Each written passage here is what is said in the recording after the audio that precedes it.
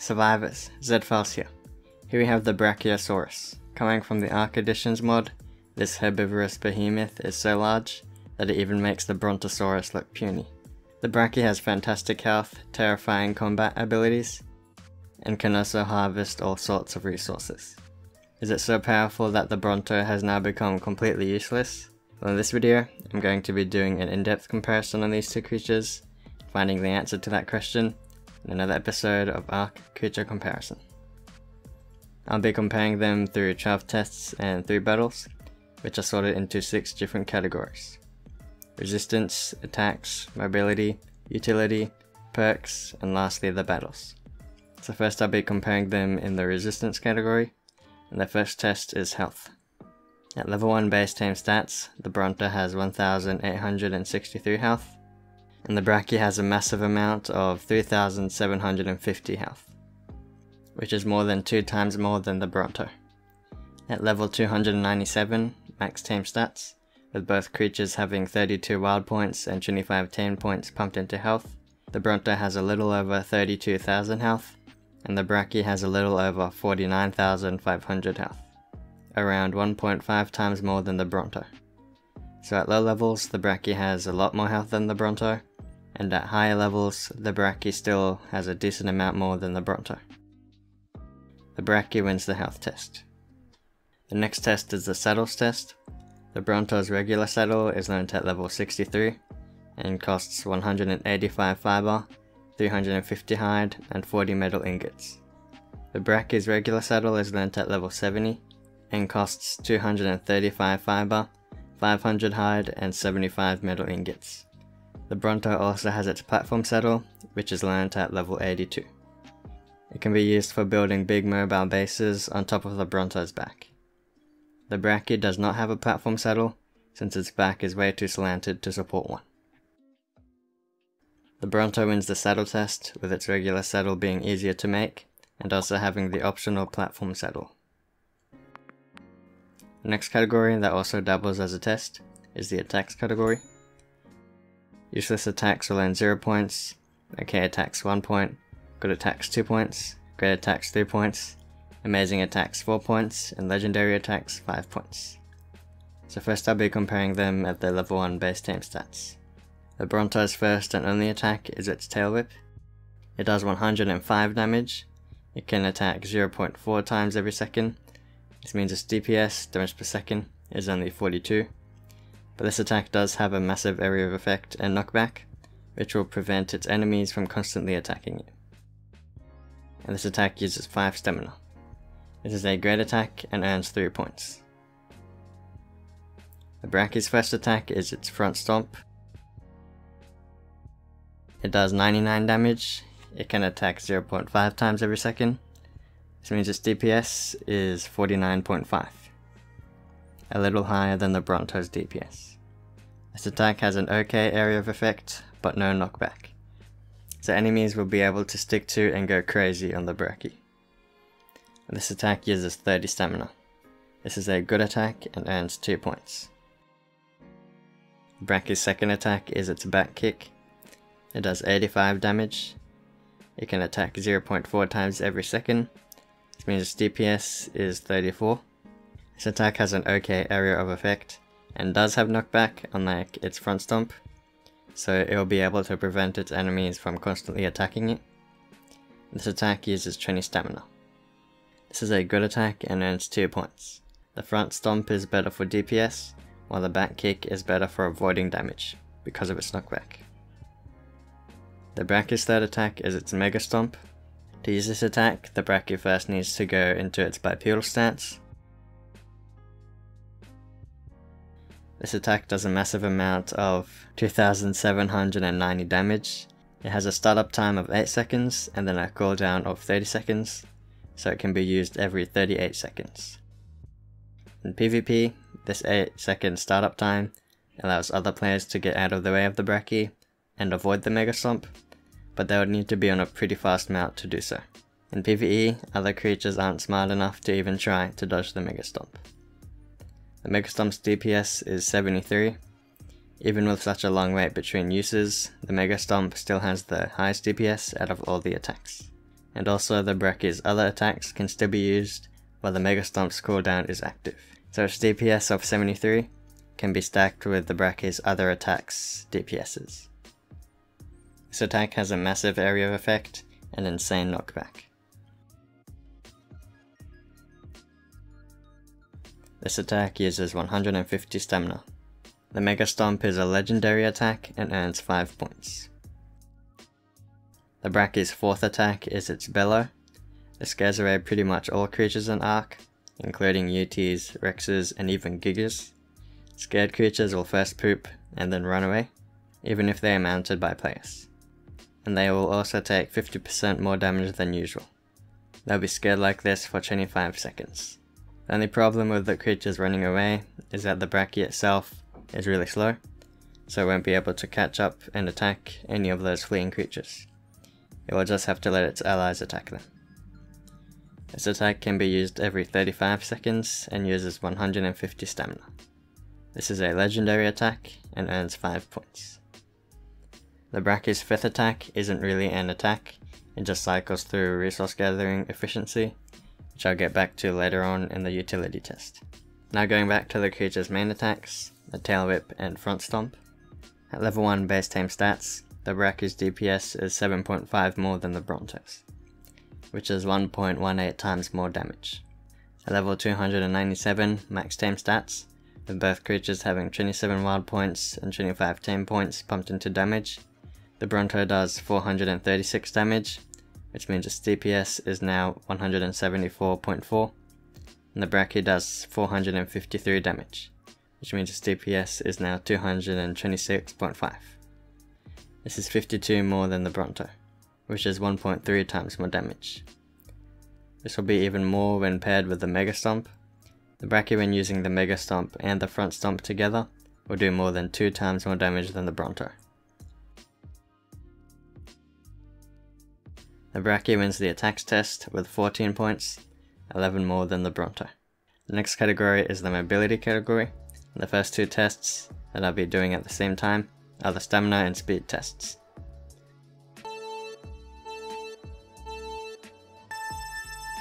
The Bronto has 240 stamina and can run 17 foundations in 12 seconds before running out. This means its speed is 14 foundations per 10 seconds, super slow. The Brachi has 300 stamina and can run 33 foundations in 20 seconds before running out. So its speed is 16.5 foundations per 10 seconds. It can run for 1.7 times longer than the Bronto and is 1.18 times faster. The Brachi wins both of these tests. The next test is turning. The Bronto's walking and sprinting turning radiuses are both terrible. The Brachi's walking turning radius is meh. Even though it can turn on the spot, it still takes ages to do. Its sprinting turning radius is terrible. The Brachi wins this test. The next test is swimming. The Bronto has 150 oxygen and can swim 20 foundations per 10 seconds, somehow faster than its land sprinting speed. And this is also faster than the Brachi's land sprinting speed. The Brachi has 150 oxygen and can't swim very well. Most of the time it will just be able to tread through the water since its legs can reach the ground, but if it's taken into the ocean, it will glitch and won't be able to move ever again. The Bronto wins this test. The Brachi wins the mobility category with 3 out of 4 tests won. The next category is utility, and the first test is weight. At level 1 base tame stats, the Bronto has 1600 weight, and the Brachi has 3000. Almost 2 times more than the Bronto. At level 297 max tame stats, with both creatures having 37 wild points and 25 tame points pumped into weight, the Bronto has almost 5600, and the Brachi has over 10,000. Again, almost 2 times more than the Bronto. The Brachi wins the weight test. The next test is harvesting. The Bronto is good at harvesting thatch and legendary at harvesting berries. The Brachi is good at harvesting everything. It can cycle between 5 harvesting modes: meat and hide and thatch and fiber, wood, stone, metal and flint, and berries. The Bronto is better than the Brachi at harvesting berries though. If the Brachi is 5 out of 5 stars for all of these resources, the Bronto is 6 out of 5 stars for berries. The Brachi wins this test still, since it's still good at harvesting all those other resources, while the Bronto only has 1 expertise. The Brachi wins the utility category with both wins. The next category is perks, and the first test in perks is abilities. The points in this test work the same as they did in the attacks test. The Bronto's only passive ability is its trample. When it walks over small creatures, it will do 60 damage per trample. This is an okay ability and earns 1 point. For some reason, the Brachi doesn't have this ability. Maybe it's more of a gentle giant. The Brachi's only passive ability is its much larger field of view. Much larger. The Bronto's field of view is way too small, which makes it super difficult to see what's going on around it. The Brachi's field of view is probably the largest out of all the creatures, and when you go into first person, since you ride on the Brachi's head, you can use the Brachi as a lookout tower. Unfortunately, you can't use weapons while up here, but you can use a spyglass. This is a great ability and earns 3 points. The Brachi wins the abilities test with 2 more points than the Bronto. The next test is bonuses. Both creatures are rideable, neither of them allow rider weaponry. Both of them can be mate boosted, bred, and lay eggs. The Bronto has a feces size of large, and the Brachi has a feces size of massive. The Brachi earns this bonus.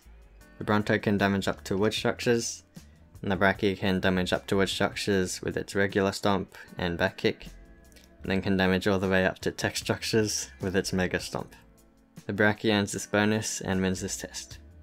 The final test before we get into the battles is the taming test. There will be 8 factors to help decide which creature is the winner of this test. The creature that wins is the creature that is easier to tame. The Brachi and Bronto are both uncommon spawns on most parts of the map. The habitat factor is a draw. Both creatures are neutral, the behavior factor is a draw. Both of them are knockout tames, but the Brachi is a unique knockout tame. To knock out the Brachi, instead of using shank arrows and darts, you need to attack it, and then wait for it to switch to its bipedal stance, and then you have to damage its hind legs. Every part of damage to its hind legs, when it is in its bipedal stance, will lead it closer to falling over and becoming unconscious. It's best to go on foot and use a fabricated sniper rifle to deal damage, because if your mount doesn't get out of the way in time for the Mega Stomp, it could easily die. While being on foot, it will be easier to dodge, and you'll also be able to deal a lot of damage from a distance. This whole process is pretty similar to the ordinary knockout process, but it is very easy to accidentally shoot the Brachi when it's already falling over, which reduces the taming effectiveness. The Bronto with its easier knockout method wins the taming method factor. Next factor is torpor. The torpor can't really be compared that well, since the Brachi's knockout method doesn't involve torpor in the same way as the Bronto's does, so I'll instead compare their torpor drain speeds. The Bronto's drain speed isn't too bad, but the Brachi's is insanely fast. You'll need hundreds, maybe even thousands of narcotics to keep the Brachi unconscious. It eating super slowly doesn't help either. The Bronto wins this factor. As we saw from the speed test, the Brachi is a little bit faster than the Bronto, which will make it harder to keep at a safe distance. The Bronto wins this factor. Neither of the creatures are carryable by flies, this factor is a draw. The Bronto can be immobilized by large bear traps, and the Brachi can't be immobilized by anything. The Bronto wins this factor, since immobilizing it could make it easier to tame. The Bronto eats mejo berries, and its favorite food is exceptional kibble. The Brachi for some reason doesn't like mejo berries, and instead prefers regular berries, like Tinto, Armor, and Azul berries. The Brachi's favorite food is also exceptional kibble. When using berries, the Bronto will require less than the Brachi, but when using the kibble, they both require the same amount. So the diet factor is pretty similar, until you include their eating speeds. The Brachi eats around 2 times slower than the Bronto, making it take way longer to tame. The Bronto wins this factor. The Bronto wins the taming test with 5 out of 8 factors won, the other 3 being draws. The Brachi wins the perks category with 2 wins. The next and final category is the battles category. This will show the creature's unmounted combat capabilities. There will be 3 battles, the 1v1 battle, the saddle 1v1 battle, and then the mate boosted 4v4 battle. And for all of the battles, the creatures will be at the level 1 base team stats.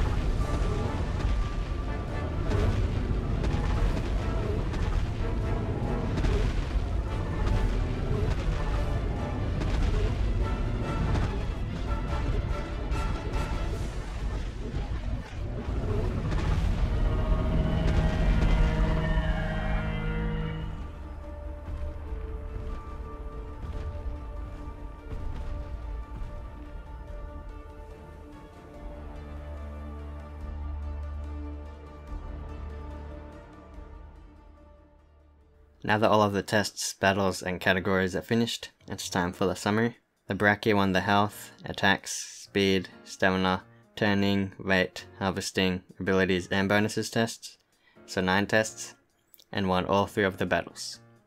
The Bronto won the saddles, swimming, and taming tests, so 3 tests. The Brachi, in PvP, with its fantastic health, the insane Mega Stomp, that can even damage tech structures, and a bunch of other attacks in its arsenal, is one of the most powerful raid creatures in Ark. Far better than the Bronto, and probably even better than the Giga. It's like a mini Titanosaur. In PvE, the Brachi is the best all-in-one harvester. It can harvest pretty much all resources and has tons of weight. The Brachi is a high-level player's best friend.